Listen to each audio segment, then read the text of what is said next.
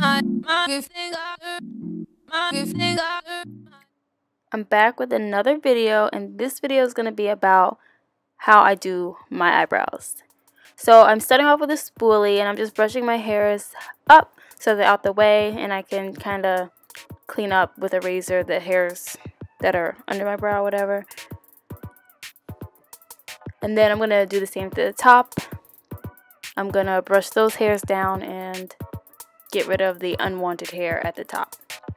And this part you have to be careful with, because there was a time that my razor kind of lost grip on my face and I kind of shaved off the front part of my eyebrow. So yeah, be careful with that. Now I'm taking a clear eyebrow gel. This is from e.l.f.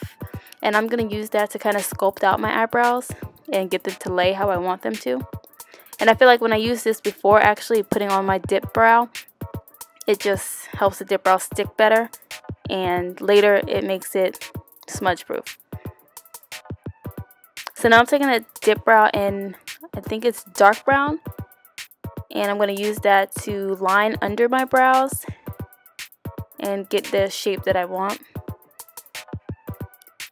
And when I do this, I don't start at the very beginning because I don't want my eyebrows to look boxy or too harsh. So I start about a quarter way in, and yeah. And then I won't dip my brush back into anymore. I'll just use the leftover product that's on the brush for the beginning of my brows, just so it's like a lighter effect.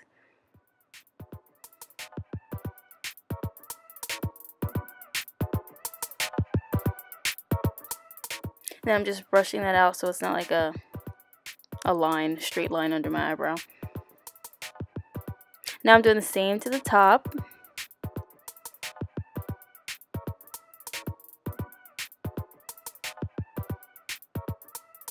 And I try to be really neat when I do this, and sometimes I'm not neat, which is fine because later you're going to use concealer and you can just sculpt it out with concealer.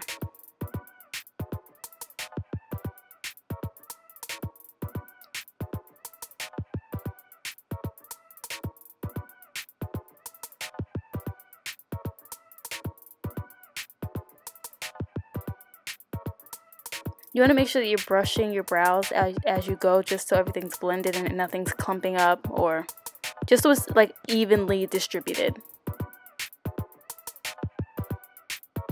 Now I'm going in and I'm just doing light strokes to give like a hair-like effect in the beginning, so it's not too dark, so it has like a gradient to it.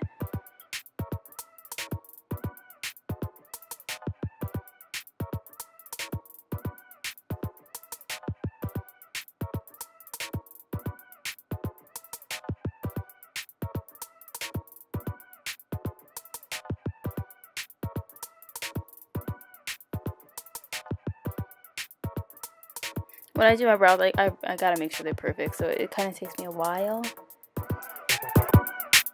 Alright, but now I'm finally done, and I'm just gonna use that clear gel again to set it. And when you do this, you use it in the beginning and you use it in the after.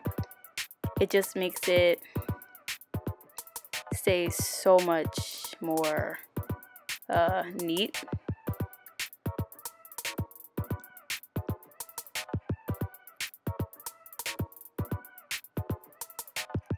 Now I'm using my concealer from Tarte, the Shape Tape in Deep. And I'm also going to mix that with their concealer in Tan Sand. They didn't have like an in-between color, so you know, I'm going to mix them so I can make my perfect color or whatever.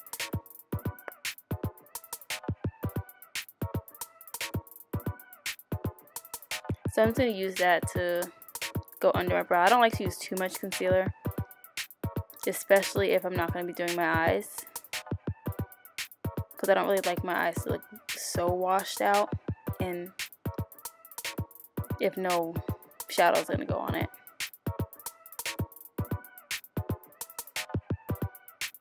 It just adds to a more natural beat.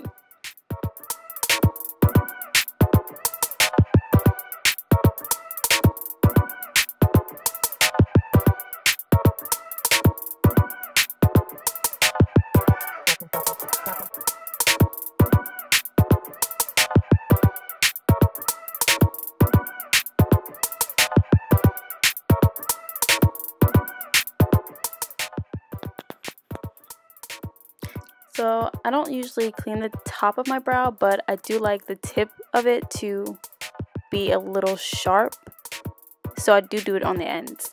Now I'm taking a Real Techniques brush and I'm just using that to blend out all that concealer.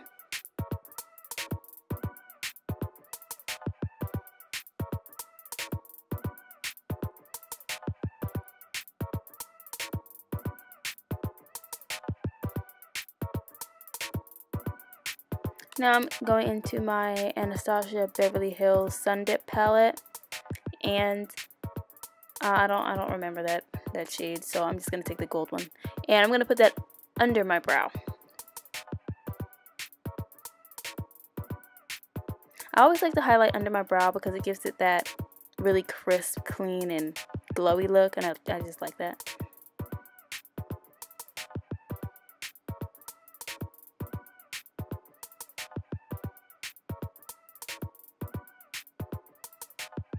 Now I'm going to do my other brow, and my other brow is done. So I hope you guys like this video. I hope it was helpful because I'm really terrible at explaining things. But yeah, as you can see, there's no residue. The brows stay if you use that clear gel before and after. So yeah, stay tuned for my next video.